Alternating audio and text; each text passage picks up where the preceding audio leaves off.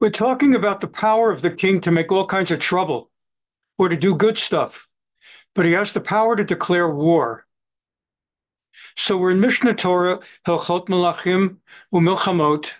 We're in Mishneh Torah, the code of Jewish law that was codified by Rambam from the Chumash and the Gemara and the Mishnah and everything, and the laws of kings and laws of wars. And one of the examples that we were going through, and we're going to go into to give you that power of the king to make war,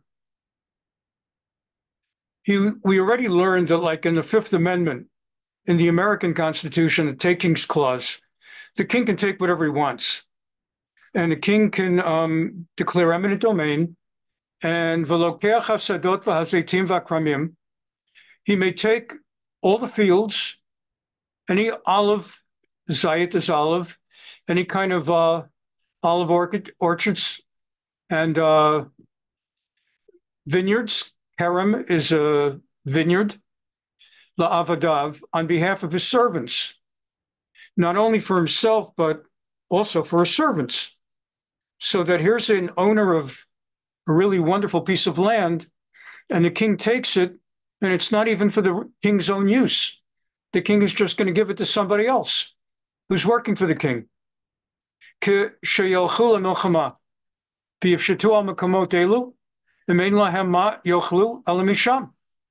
that as they're going to battle, the king has to feed his soldiers.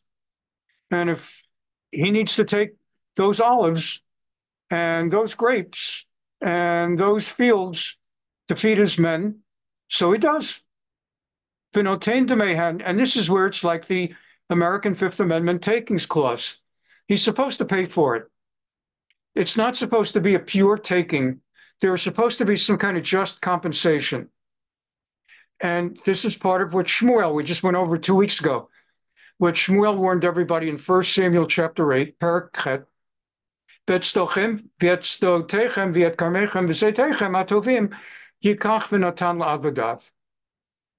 Shmuel was warning the people. If this is what you want, you better be careful, because that's what you're going to get. Okay. And then on top of that, number 9, and you'll see where this ties in with that. Halakha, law 9, in chapter 4 of the laws of kings and war, Kol haragei melech mamonam lamelech. Anybody whom the king has executed, all his property goes to the king.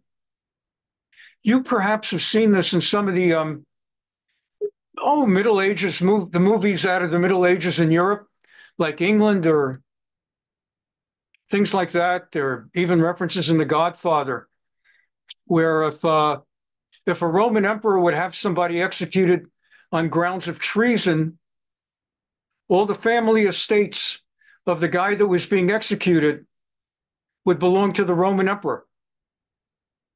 And what they would often do, and this comes up like in The Godfather with, is it Johnny Five Fingers or something like that, or Quintangelo, Johnny Quintangelo, where he's basically told, we found out that you've been working against the Corleone family. And you remember what it was like in the old days of Rome, Johnny, that when the emperor found out someone was working against him, if the emperor cared enough for the guy, the emperor would give him a choice, would say, I'll give you a few hours to kill yourself, in which case all your family property stays with your family. And if you don't kill yourself in a few hours, I'll have you executed for treason, and then all your stuff, basically your sheets, back to the government. And so they would leave the guy with a knife and a bathtub. And that's what they did in The Godfather, and that's what they did in Spartacus with the Charles Laughlin character. And that's what they did in England. And people would kill themselves in order that the king would not get their property. It was understood there was no choice, because they're going to be dead either way. King's giving them a way out, at least to preserve the estate. Well, it turns out the Torah provided for the king of Israel the right, if he had an honest-to-goodness traitor, to execute the traitor and take all the traitor's estates And very often the traders were very wealthy, because like a regular guy doesn't always, there are assassins who start from the bottom of the social rung, but a lot of assassins are pretty high up, and they kind of get the idea that, I don't know, I think I ought to be the king. And that's how they get themselves in trouble. Like that guy Prigozhin, who was in charge of that private army that challenged Putin. And he got it into his head that, why can't I be Putin? And I don't know if he lived long enough to realize on the way down the difference between him and Putin. But that's what happens. A lot of these very big guys, they forget who they're up against. So the Torah gave the king the authority to execute and to take the person's property. So let's get to that, understanding the power of the king. Let's get that out of the way. And we continue. So he could take their property, and it would go, Hare Otzrot M'lakhim L'melech, Chol HaMalchot Shekovesh Hare Otzrot M'lakhim L'melech, just as the king gets all property of people he has executed, likewise, if he wins battles, everything he takes from the treasuries of the defeated nations go to him as well. Usha'ar habizah shebozes in, v'notnim l'fanav v'hu notel mechsa barosh. Now, what's taken from other nations' royal treasuries go to the king. What's taken from the nation's remaining treasuries, besides those that belong to their kings, that gets divided partly to the king of Israel and partly to everybody else. Okay. Let's take a look at 1 Kings, Melachim Aleph. Many of us have heard of Ahab, King Achav, and his wife Izevel, Queen Jezebel. In many ways, King Achav is regarded as the most evil king, or one of the 2 or 3 most evil kings in Jewish history. There's a list. There's Yeravam, Jeroboam, who the first king of the northern, he's the one who started the civil war and was the first leader of the northern kingdom when the country divided in half. And so he's regarded as particularly evil. There was King Menashe of the southern kingdom, who ruled 55 years with great evil and promoted much bloodshed, and is regarded perhaps as the most evil of all the kings in the south. And then you had King Achav, and just the name Jezebel and Ahab, it just, it brings, I don't want to say shudders at this point, it did in their time. Now, you will recall from last Thursday, and this is very contextually important why I did it last Thursday. We talked about the difference in character, personality, and modesty between the kings of the north and the kings of the south. We learned that by and large, the kings of the house of David, the kings of the southern kingdom of Judah, Yehuda, they tended to be more humble, more religious, more deferential to God's prophets. By contrast, the kings of the north, Yisrael, Samaria, tended to be more arrogant and more difficult. And we learned actually the Gemara last week in Sanhedrin about King Yanai when he was brought to the Sanhedrin, when his servant was accused of committing a killing or a murder. And the chief judge of the Sanhedrin told King Yanai to stand as a witness.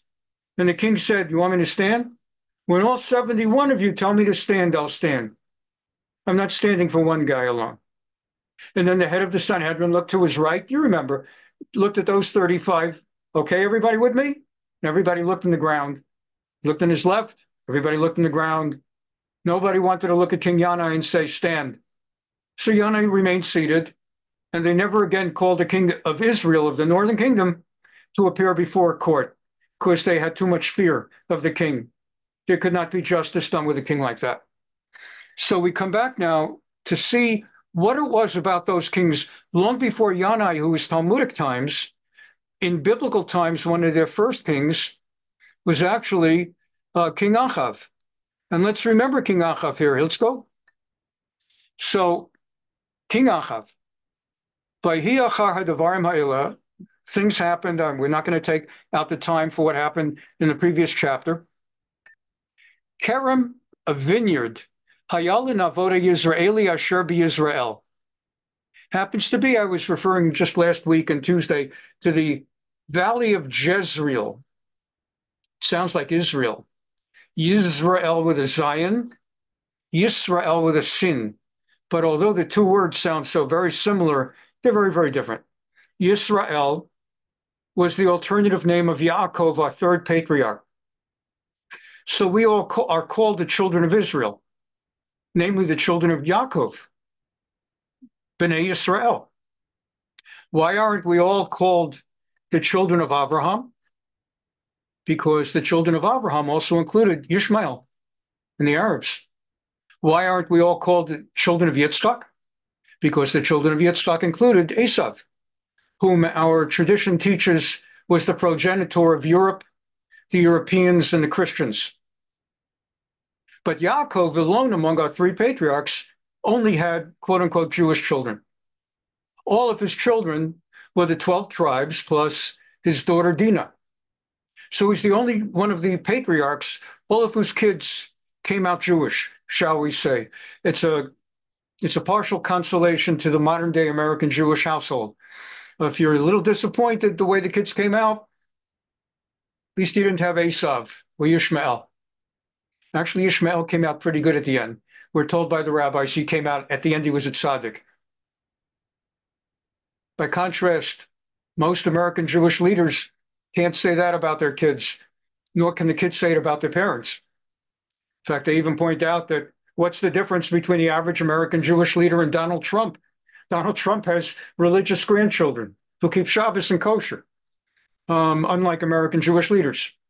So you got that issue. So Yisrael refers to Israel. Jezreel actually is from the word zera. Zera means seed, S-E-E-D. Lizroa is to plant seeds. Yisrael means may God plant. And Emek Yisrael, the valley of Jezreel, is fertile and rich with olives, and God planted this gorgeous valley in the land of Yisrael. So that's Emek Yisrael. Okay, here we go.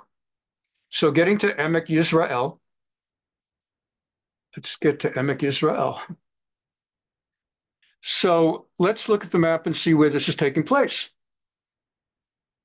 You'll remember, I've been telling you that there was going to be, after the time of David and after Solomon, there will be that civil war that'll divide us into two countries.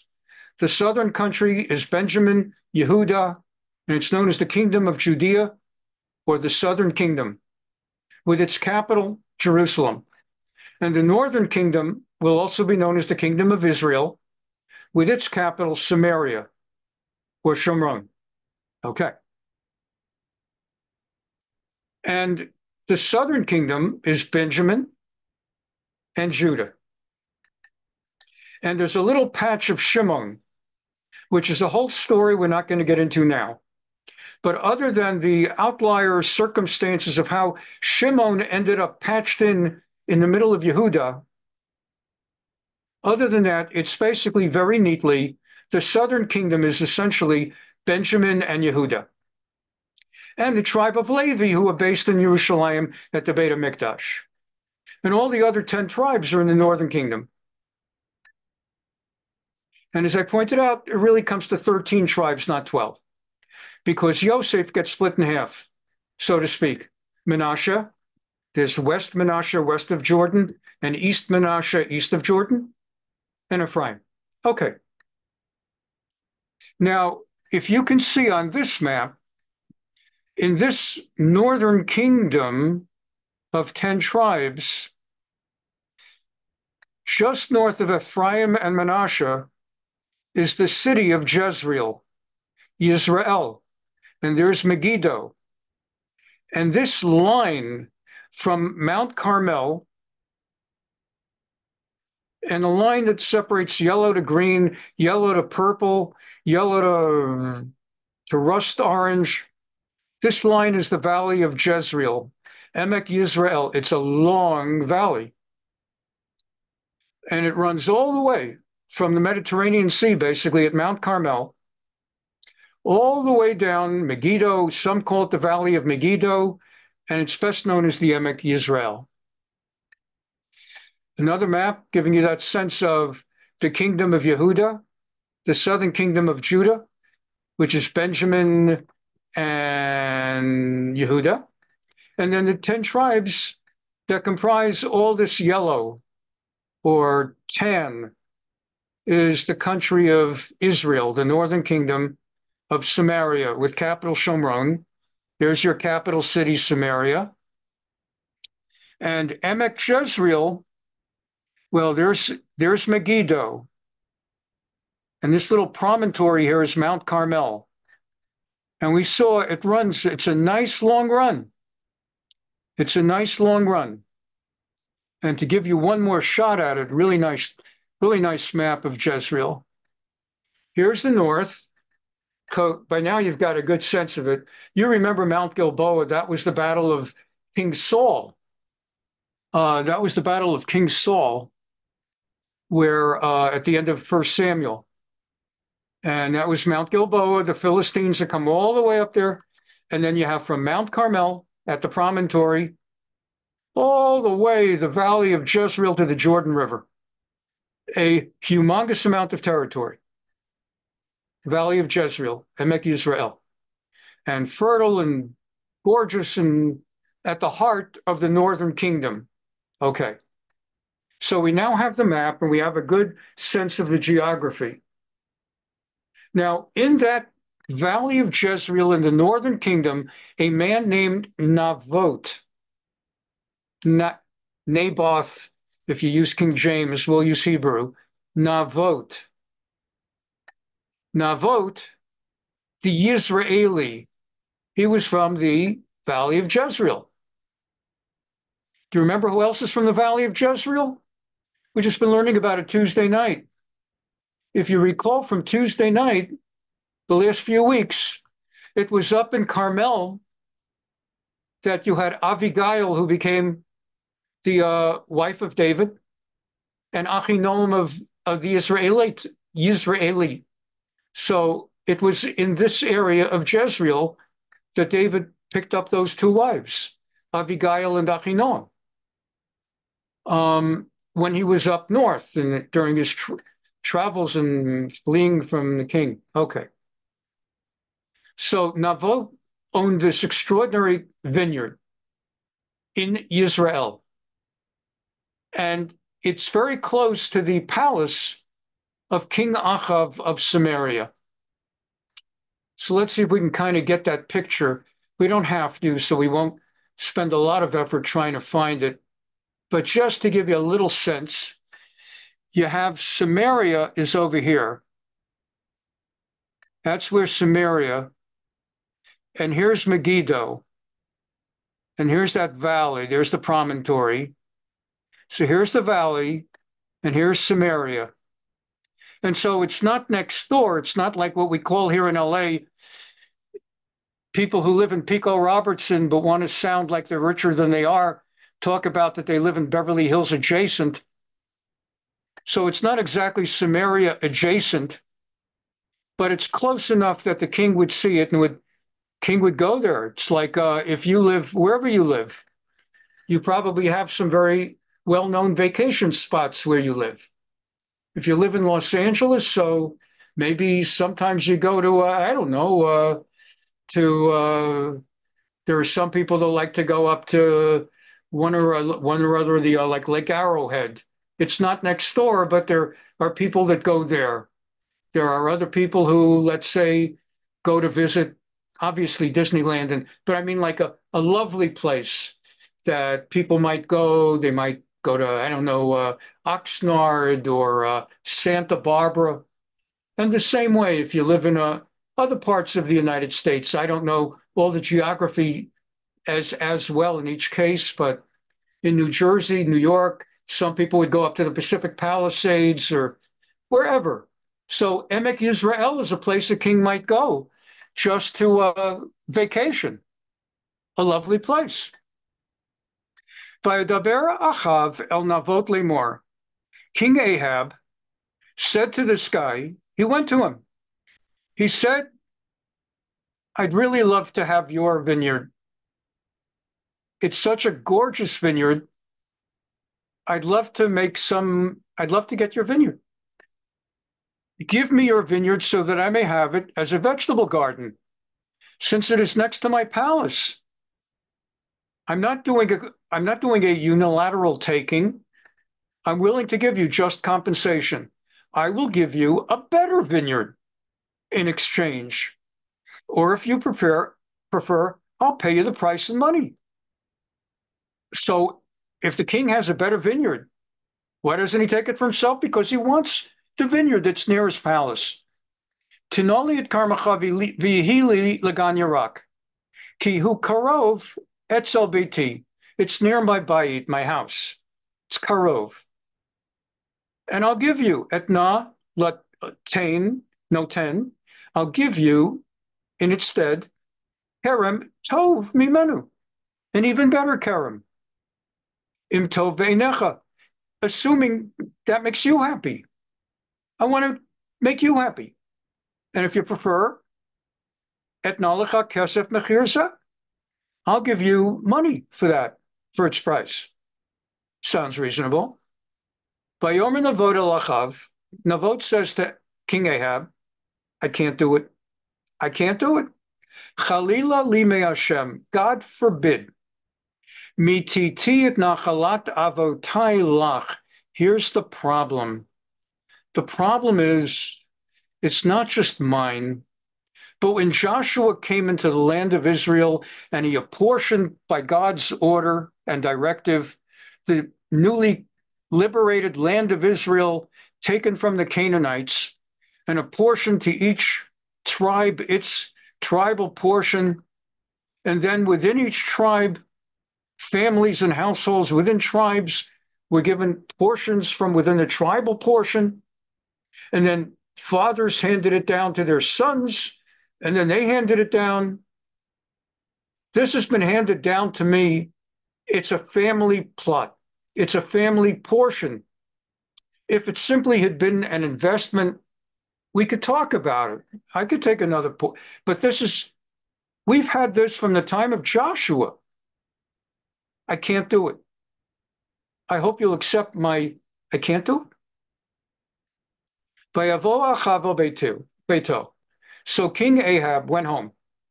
Now, we just learned that a king is allowed to seize land as long as he pays for it. It doesn't say in Rambam that he has to negotiate. We just learned Rambam today. The king can just go and take as long as he pays. Rabbi? So I'll take the questions in a moment. I want to build some momentum first. So the king is taking this position that I'm willing to pay. Navot is saying no. The king goes home. Sar v'za'ef al hadavar asher diber elav Navot Israeli. He's deeply upset. That word za'ef, I don't want to take out the time now, but I could show you that verb is extremely unusual in Hebrew. But Joseph, in the first book of the Torah, in Bereshit, Genesis, when Joseph is in the prison, Yosef is put in prison before he gets called up to go to the Paro and interpret the dream about the 7 cows and the other 7 cows, etc., etc. It says that one day Yosef is doing his rounds, and he encounters the steward, the wine steward, and the baker. And he sees that their faces are zophot, that there's some kind of not just dispirited and sullen at the very least, they're just broken. There's something you could see on the face, a broken man. And that's what prompted Yosef to start asking, what's the problem? Then they told him about their dreams, and he prophesied that the butler is going to end up back in the Paro's employ in 3 days as the wine steward, but for the baker, unfortunately, in 3 days, he's going to be getting hanged. Well, he comes home, and he just has the look of death on his face. Al hadavar shediber elav Navot Israeli, And it's basically, he can't come to terms that he couldn't convince Navot to sell him the vineyard. Navot had said, I'm just not going to give you my family nachala, my inheritance. He was so upset by Ishkav Amitato. The king of Israel. And I saved the time by not going through the previous chapter, chapter 20. He had just won some wars. So he was on top of his game right now. And yet he's so despondent that he just lies down in bed. He can't get out of bed. He's miserable. He can't eat. He's absolutely, it's an interesting thing about people, how some people are satisfied with a piece of bread, and some people with millions and billions never have enough. And I don't criticize the rich who want to be richer. It's their life. Everyone's got his and her life. And what you do with your life is your decision.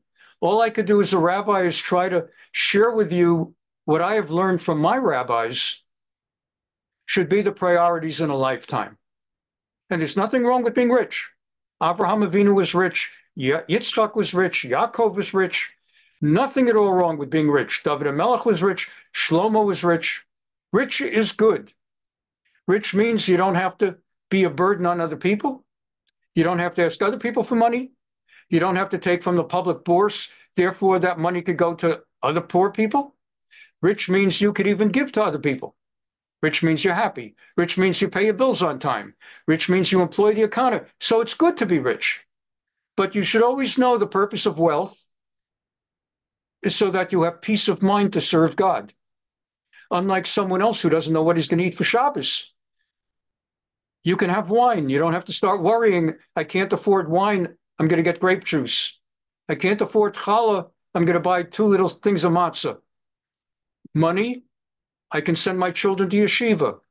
Money, I can support Israel. So an important part of understanding what life is about, it's not so much should you be rich, it's understanding what the bottom line purpose is. I'll get to you in just a moment, Janet, by the way, because I've just about laid the groundwork on one. And so he's not happy. He doesn't want a vineyard. He doesn't just want a vineyard because he wants more grapes or more vegetables. This is kind of like it's like the mindset when you're playing Parker Brothers Monopoly. He's got houses and he wants to start building hotels. And he wants to start building on, it's not enough to have Park Place. He's got to have Boardwalk. For that matter, even if he's only got crummy Mediterranean, it's still a thing to have Baltic. So you can build a house on Baltic. And he just can't come to terms with it. This is a chance to expand his property, and the guy won't sell it. So he's pouting in bed. He can't eat. And he's married to the toughest wife that the Bible basically has in its literature, Queen Jezebel, Izevel. Vatavoy lav Izevel ishto. And now Izevel comes into the bedroom. What's the matter? What's the matter, my little husband? Why are you crying? What's the matter? Not happy today? You just won a war yesterday. What's the matter? Your children didn't wish you a happy birthday. People forgot to wish you happy Father's Day, happy King's Day. Why is my little boy chick in bed all day long crying? And then he explains, because this guy won't let me buy his vineyard. And look who he's talking to with, and as I said, I'll take Janet's question in a moment. And so, what's the matter? Why are you so dispirited? You won't eat. And he's trying to explain to her, no, I have a real reason. I mean, I have a good reason to be upset. I mean, I went to Navot, the Jezreelite. I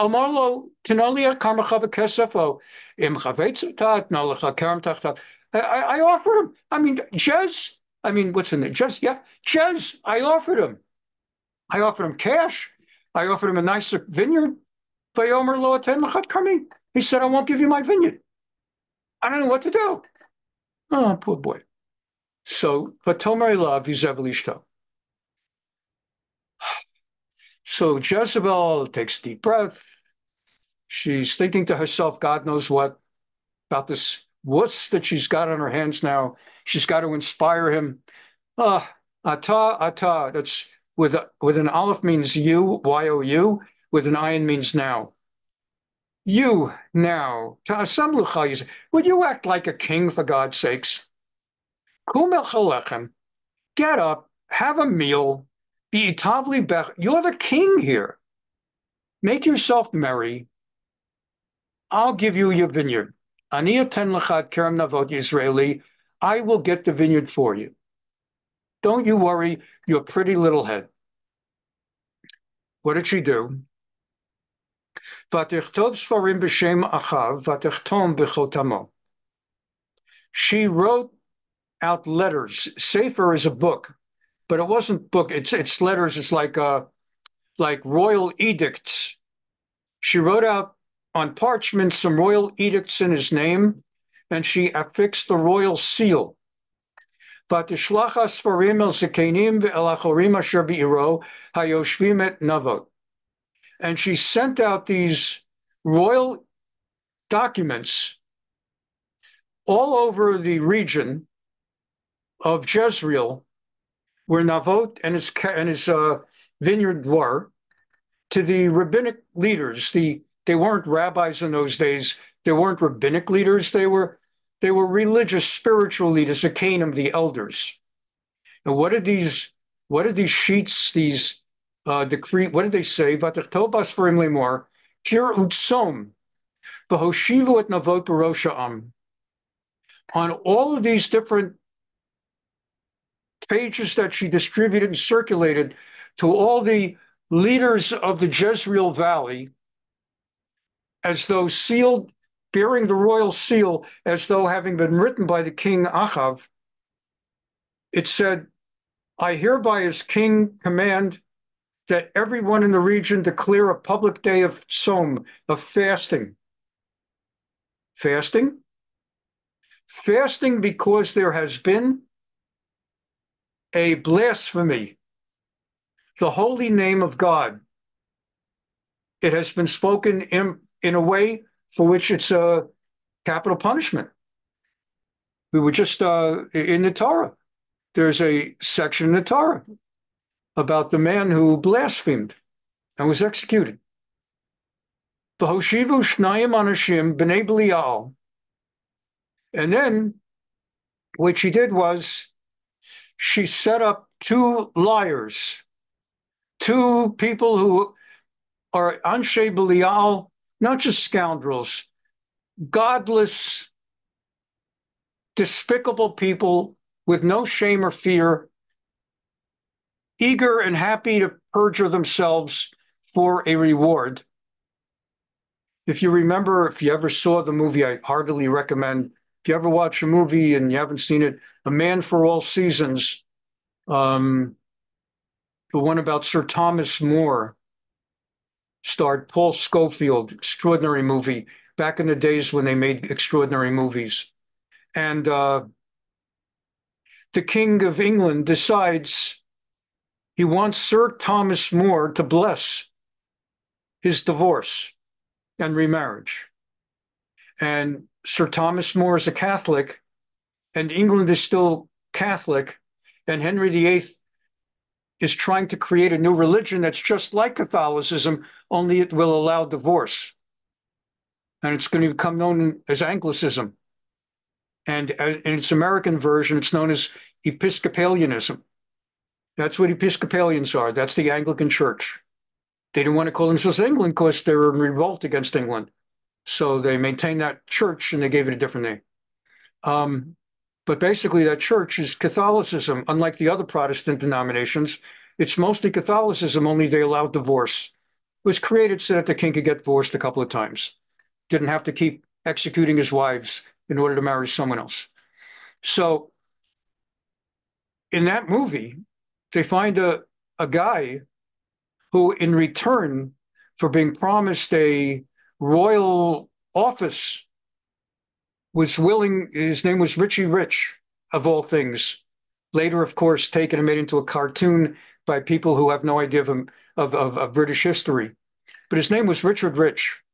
And he perjured himself. He swore on the Bible to a lie that Thomas More had said something he had not said. And by that virtue, Henry VIII had a trial and More was executed, beheaded.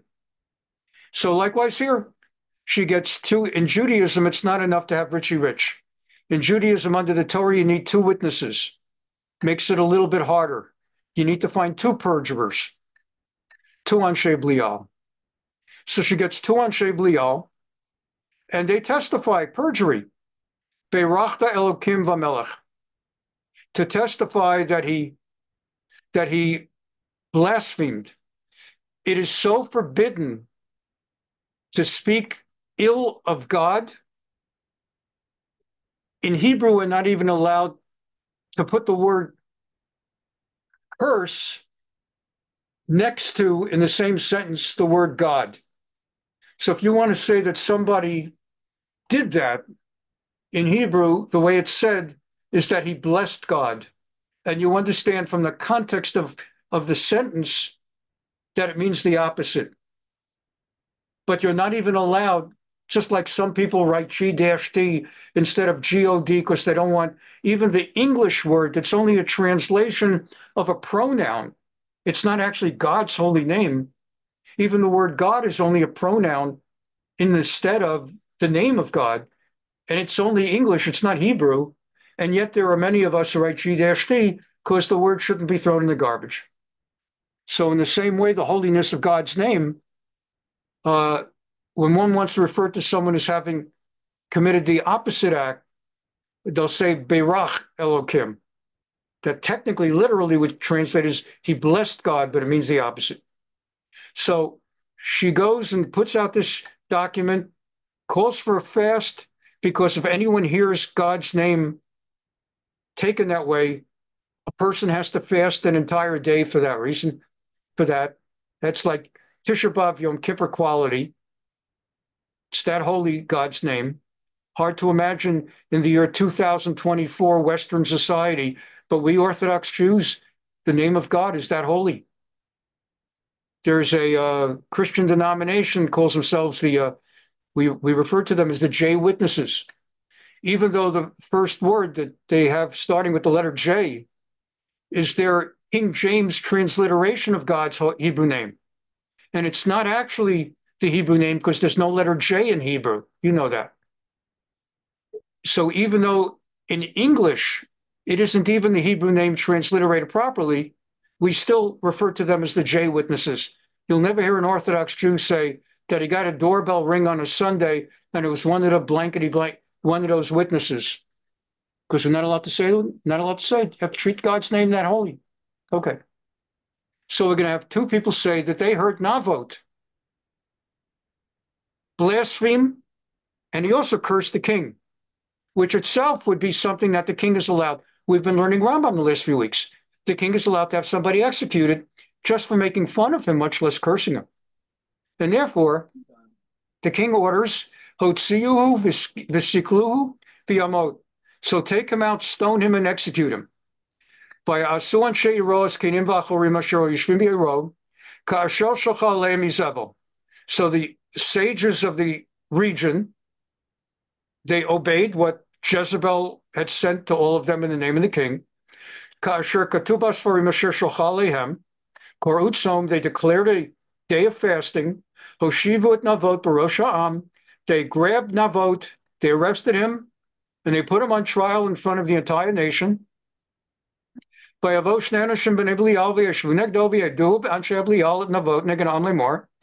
then these two falsifiers and perjurers stood in front of the entire nation, testified falsely under oath that he had blasphemed.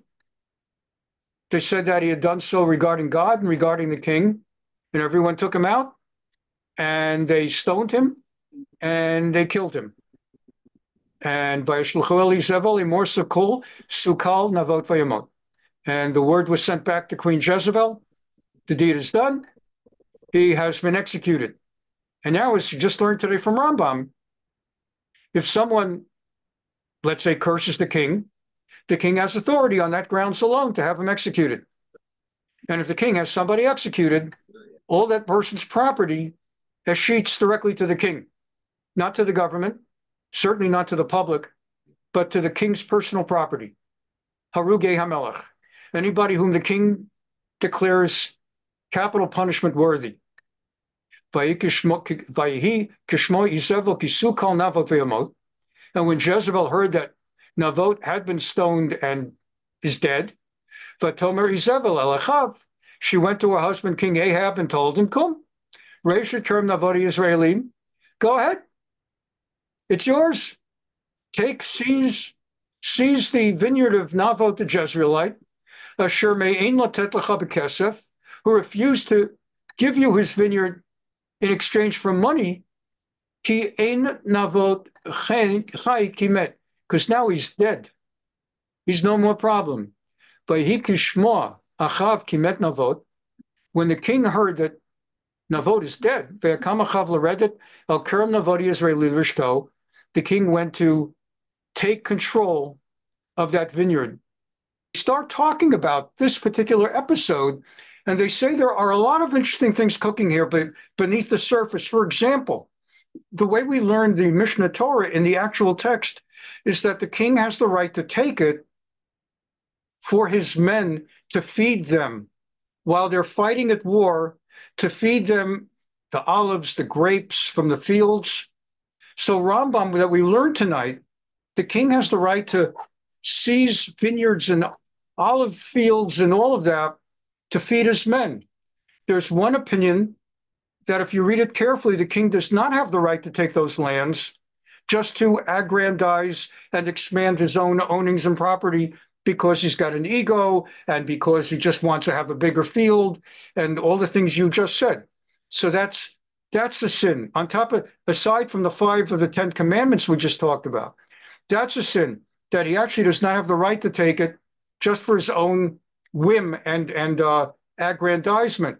There's a second factor, that there's a possibility, at least according to one of the commentators on Rambam, that an exception to the general rule that gives the king the right to take vineyards and olive fields and all, an exception is if he wants to take property that is a familial inheritance. That they learned from the story of Navot, which we're not done with. We still have part 2, but I wanted to pause for your question and comments. But we're going to see everything the king did here was sinful, unjustified, and will pay a terrible price for it.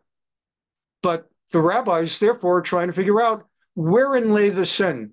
Because the sin is not, it's kind of intuitive, but doesn't he have the right to have some extraordinary power? And so they try to find where were the deviations from the power he was given? And that's what we're finding. Maybe it's that he was only allowed to take it for his men at wartime and not for his own aggrandizement. And maybe it's that he's still never allowed to take land that's part of a inheritance from someone's generations before, that could be an exception. And then there are some other exceptions. So, and then, of course, all the obvious ones where it's a setup and you're taking a good man and you're accusing him of blasphemy and you're putting other people up to commit perjury, and you're getting all the elders who are supposed to be the religious leaders end up becoming part and parcel without even realizing that they're part of your scam. And then you're bringing this evil to the whole nation, and you're the king, so you're supposed to be the most important role model, not the worst role model. And what are you thereby kind of establishing as far as the fear and respect people are supposed to have of kings and future kings? There's so much going on here. And that's what brings us to Vayihi Devar Hashem El Eliyahu. Boy, did he have the good luck or bad luck that the prophet in his generation was Elijah, Eliyahu. So God in every generation, we learned only last Thursday and also in Tuesday, Navi class, we were learning how God always puts in place someone whom God is going to need as something unfolds later. And we were talking about how even before King Saul died in battle, God already had put David in place. So he'd be ready and prepared when Saul would die in battle to rise promptly to be the new king. And then we had that Gemara that gave a whole bunch of other examples. Moshe died, Yehoshua already was in place, Joshua.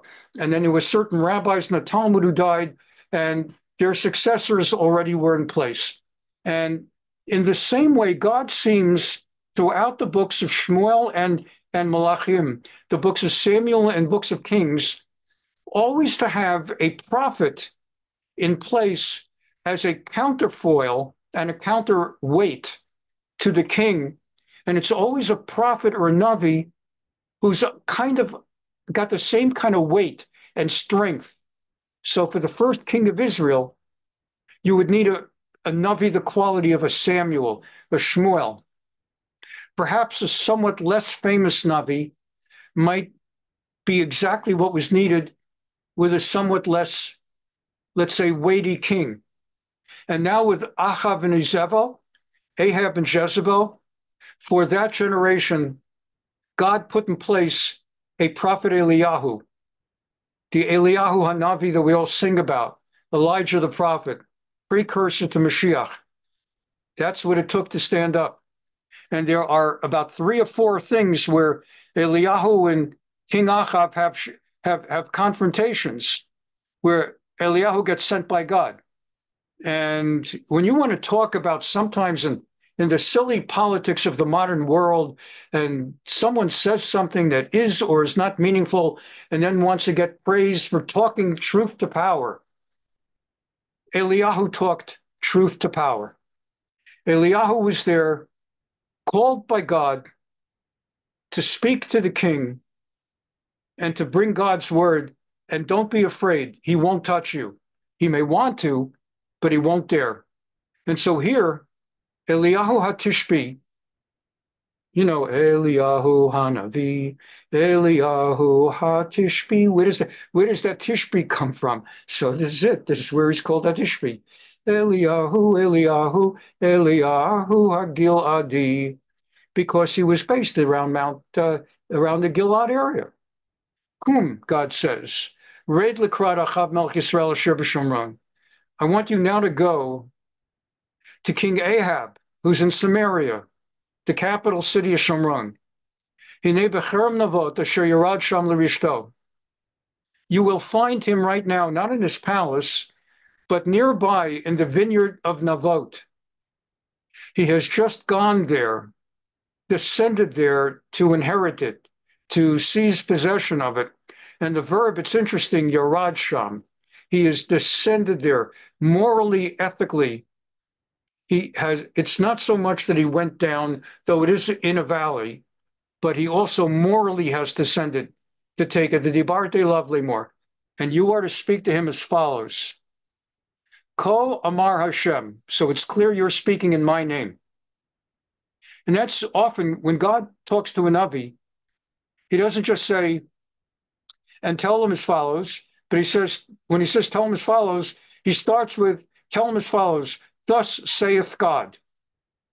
So there's no question that it is not you, Elijah, expressing your own personal moral outrage, but you are here by the command of God.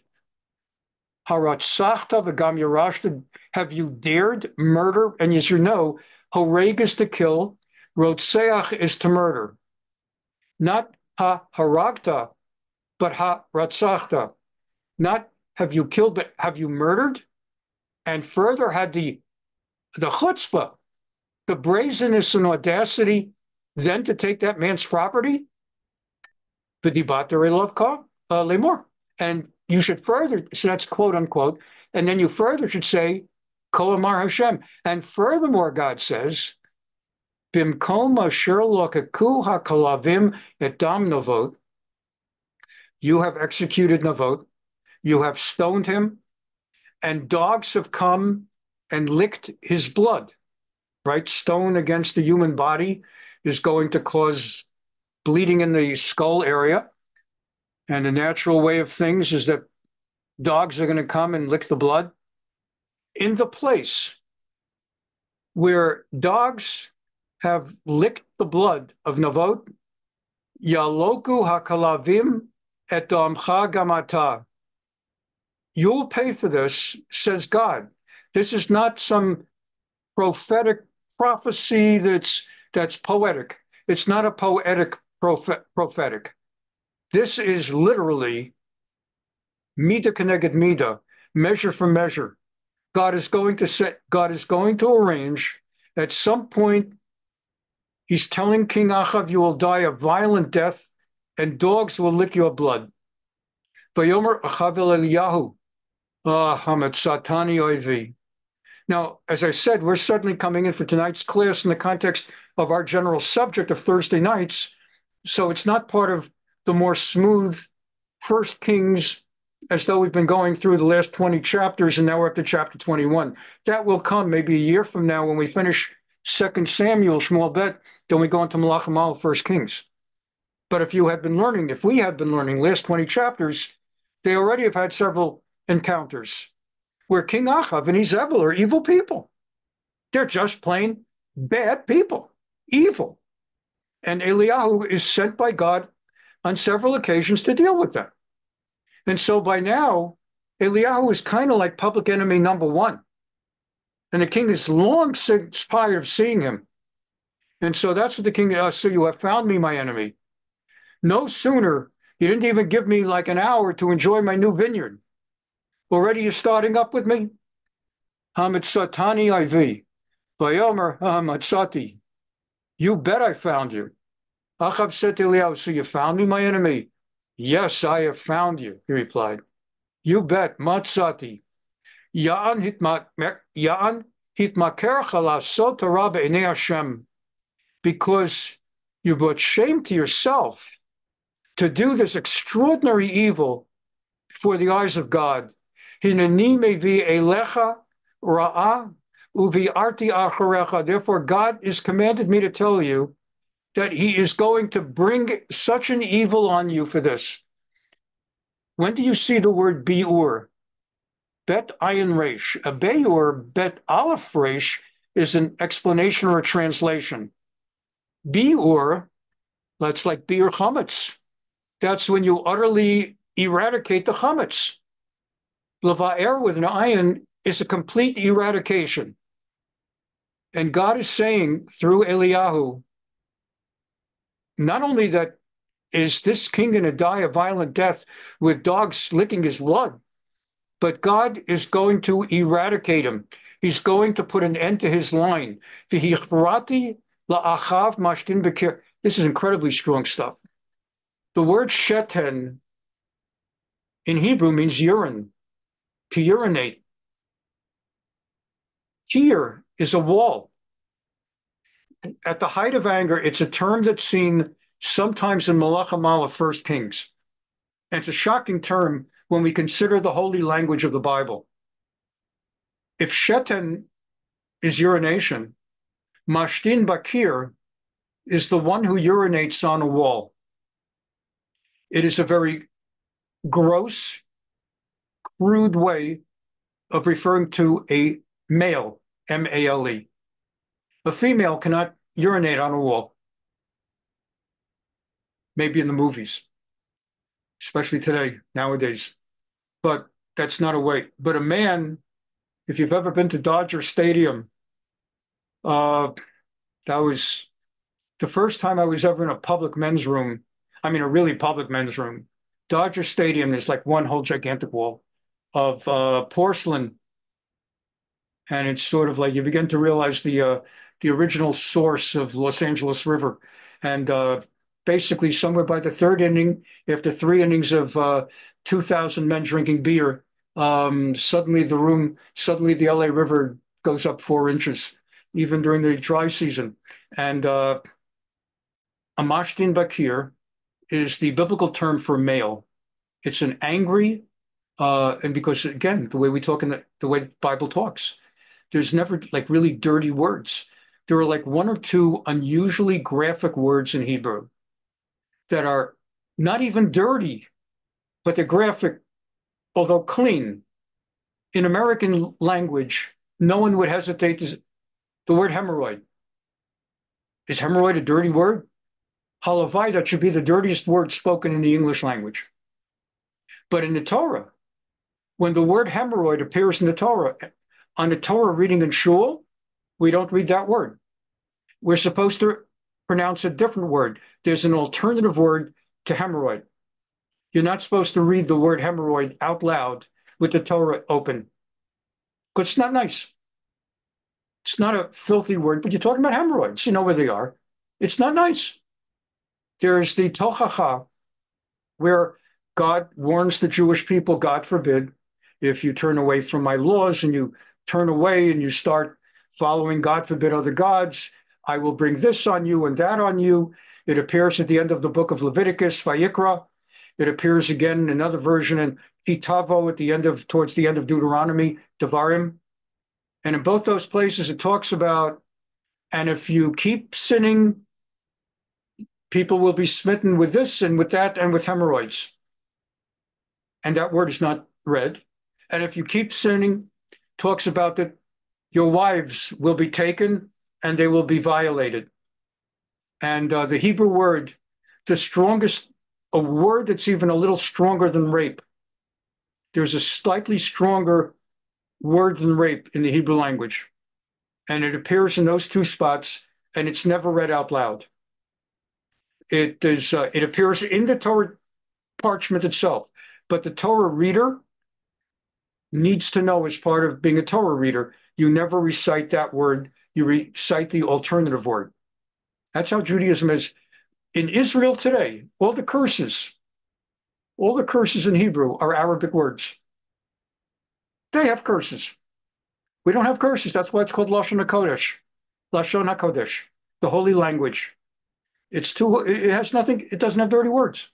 The dirtiest word in Hebrew, we were just watching Fauda the other night. So they were referring to the number one Hamas terrorist in season 1 who blew up a guy. I don't think I gave anything up. A guy from Hamas blew someone up. Spoiler alert, I should have said. So that guy, at one point, is referred to as a Ben-Zonah. That's the strongest curse in all of Hebrew. The son of a prostitute. You son of a prostitute. It gets anything stronger than that, you need Arabic. And maybe that's why God put the Arabs all over, so we would have a richer language to use when people get angry at whoever's the government.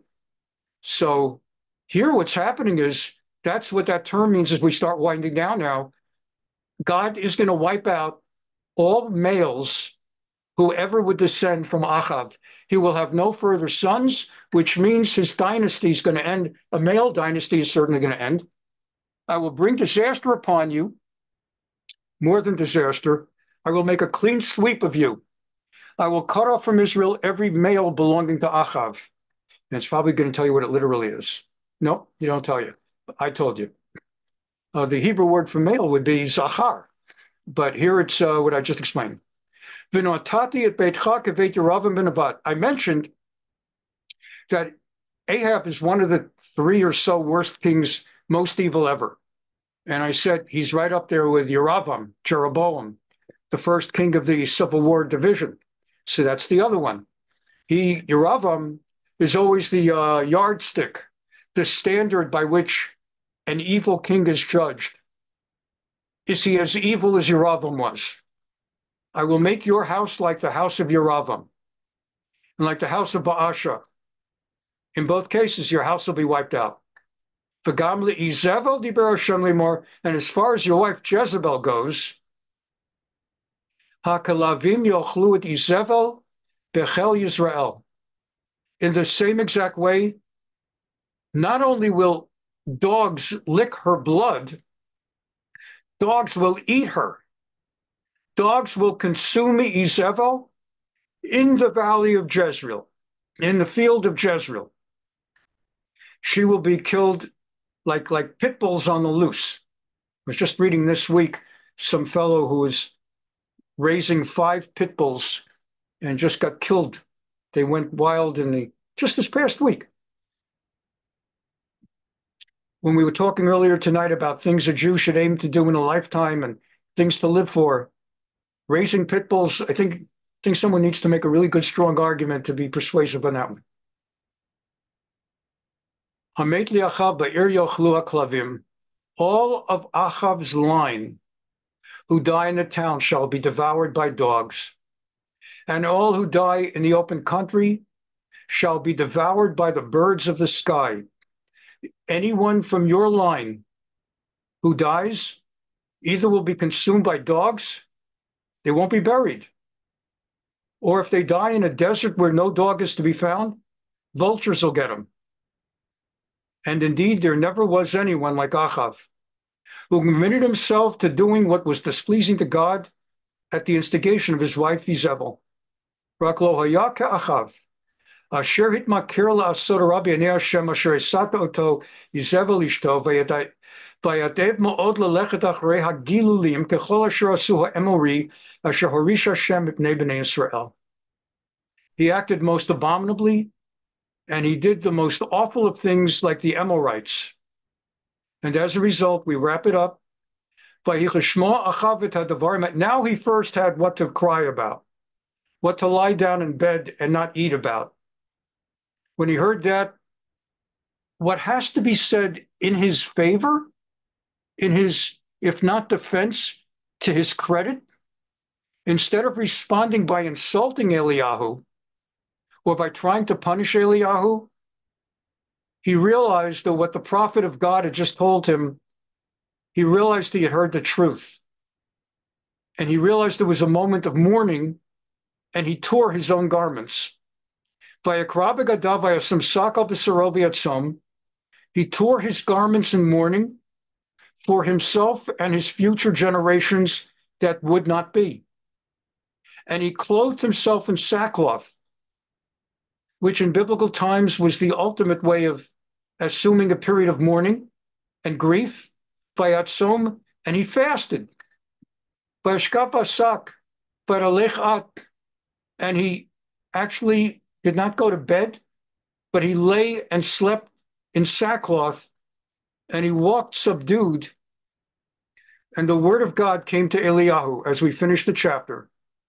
Have you seen how Achav has humbled himself before me? Because he has humbled himself before me, I will not bring the disaster in his lifetime. It will happen, but I will give him respite that he will not have to watch all of his family wiped out with the dogs and the vultures consuming them. By showing that much contrition and some grief and humility, I will bring the disaster upon his house in his son's time. Harita ki nichna Achav milfanai, ya'an ki nichna mipanai, lo avi hara'a biyamav, bimei beno avi hara'a el bito. And so, as we wrap it up now, what we come away with as we close tonight is that the king has extraordinary power, and yet there's a check on the king's power. For a few classes now, I've been talking to you about this extraordinarily unbridled monarchical power where the king can do whatever he wants, take whatever he wants, conscript anybody he wants, go to war anytime he wants, defy the courts, defy the judges. But God sends a counterweight, whether it's the prophet of the generation in biblical times or an equivalent religious force in any particular era, who stands up to the king and carries the word of God to the king and is a counterbalance. We're now done with that. We're up to chapter 5, Perek Hey of Hilhot M'lakhim, the king going to war. You now have the complete picture, at least as much as I could give with some introductory contextual courses or classes. Any other questions?